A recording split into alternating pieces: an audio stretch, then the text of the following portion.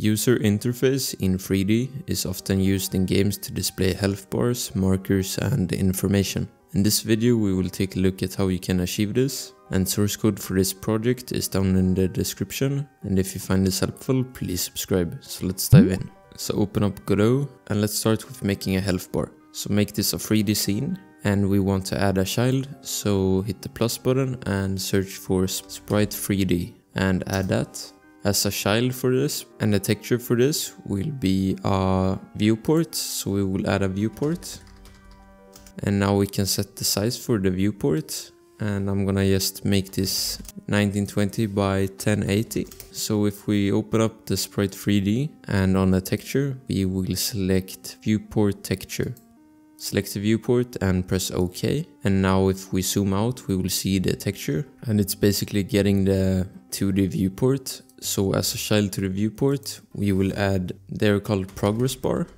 Now we have added a progress bar and we can see it here in the top left corner, and we can see that it's pretty small. So I'm gonna go into the layout and on size and transform, and I'm gonna increase the size to something more reasonable. Let's say 1000 and maybe 100 on the thickness.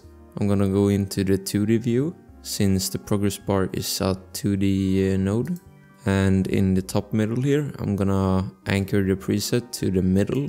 If we go back into the 3D view, we will now see it in the middle, and we see this gray background, and basically go into the sub viewport and enable transparent background. That will make the background transparent and we will only be able to see the progress bar. I'm gonna set the value to something like 50 on the progress bar so we can actually see it. Go back to the 3D view and now we can see the value is set to 50. And we can set the steps to something like 1. That's how much it will move each step when we change the value. So now you see it's moving in increments of 1, and if we take it back to 0.1, you'll see it's moving in increments of 0.1. So I'll like 1 and keeping it at 50. I will make a simple script on the node 3D and create a new script. And on the process, we will remove the pass and drag in the progress bar. And then we select the progress bar and we want to get the value. So the progress bar dot value minus equal 1. So that will make it lose 1 over time so we can see it. I'm gonna run the scene and we can check it out. I realized we don't have a camera, so we can't actually see it. So I'm gonna close this down and add a camera. We will add a camera, and if I press Ctrl Alt M while selecting the camera, it will snap to our view.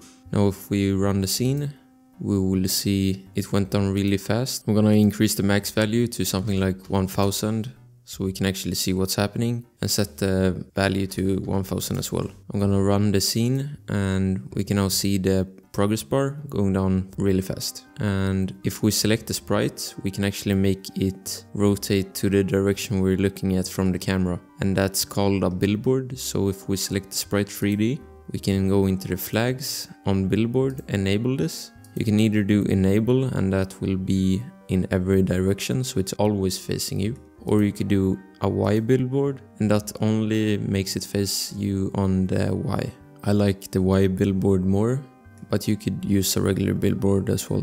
Sometimes you will have objects. I'm gonna put in an object here to show you what I mean, because sometimes you have an object that's inside of the sprite and that will make it not visible. So right now we have Suzanne here and she's really pretty, but she's blocking the view of the sprite. And you might want your progress bar or your UI to show in front of the models. And to make sure it's showing in front, we go into node depth test and we check this, and it will make it render always in front of everything else. But a negative with this is it will always render in front of everything. So this is probably best if you make it only show the sprite when you're close to it. So something like an interactable that it shows when you're focusing it or interacting with it, but it hides when you're not interacting or focusing on it. I'm gonna also show this with something else than a progress bar. For example, a panel with some labels and text. So I can just either duplicate this sprite 3D, or I can add more nodes inside of the sub viewport. But for this example, I'm just gonna duplicate the sprite 3D, and I might have to change the texture to this other one. So I'm gonna make this unique because it might be linked to the other one, and select it and select this new one. I should probably rename them. I'll do that later. Here we're gonna remove the progress bar, select our viewport, and we can add, for example, a panel. Go back into the 3D view to see what's actually happening, and we can see it up here in the top right. We can change the custom minimum size to something bigger. So let's make this like 500 by 500. And I'm gonna center this, go into the 3D view, and I want it under the health bar. So I'm gonna move it down on the Y position. Just drag it down under it. Now I wanna add some text, so we can add a label. Center this onto the panel, and we can call it Suzanne. I'm gonna make it not as tall, so I'm gonna make it 100. Not a good idea to do custom minimum size. I'm gonna just change the size because it doesn't let you change it as easy. So 100 on the Y, and let's do 1000 on this as well. Center it, and on the position on the Y, move it up above the health bar. So this will basically be the name tag of Suzanne. I'm gonna increase the font size, so search for font and font size. Go into the 3D view so we can actually see what's happening, and there we go, 8 is perfect. And then you could add anything. For example, you could add sprites, like sprite 2D inside of this, and that would show as well. I'm gonna zoom out a little bit, select the camera and Control Alt M. And now if we run this, we can see everything better. And right now we can't see Suzanne, and that's probably because I need to add the world environment and the sun. So I'm gonna do that as well. Run the scene again. And now we can see our beautiful Suzanne, her health bar and her name. And this is basically how I did it in a game I'm working on right now, Forgefront.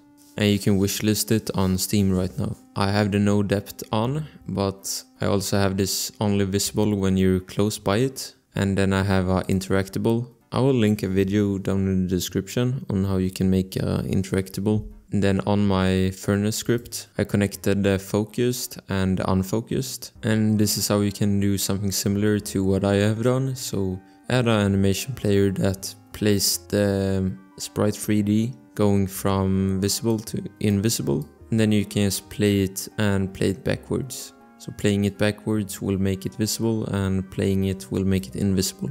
So when it's not focused, it will play it, making it invisible. And when it's focused, playing it backwards will make it visible. And I'll show you how I made it. So it's made out of a panel with another panel inside of it, or actually a couple panels, a couple of labels. I think it's just one label, yeah, with all the text, because it would be annoying to change a bunch of labels for the different values, because this changes when you upgrade it. Then there's also a couple of sprites, so the coins and the heart. And as you can see, inside of the furnace, and also rotating on the Y, because otherwise it might look a little bit weird with it facing outwards. I like the look of this a lot better. Thanks for watching. If you want to support my work, check out my Ko-Fi in the description, and I'll see you in the next one.